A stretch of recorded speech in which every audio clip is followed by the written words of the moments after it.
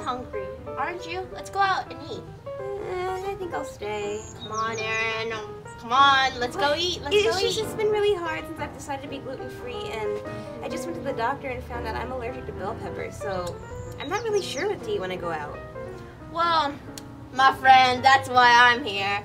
You know, I found this app called Meal Squared, and guess what it does? It solves every single one of your problems. Really?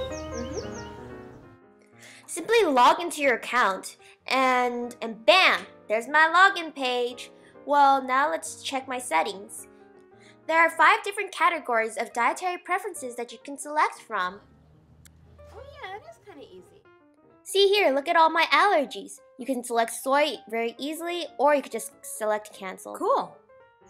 See, look at this function. I can scan my snacks just right here. So let me go back to my home screen. Scan. Whoop! There it is. Contains gluten. I can't eat that. Yeah, but it's okay. You still have Meal Squared to help you out.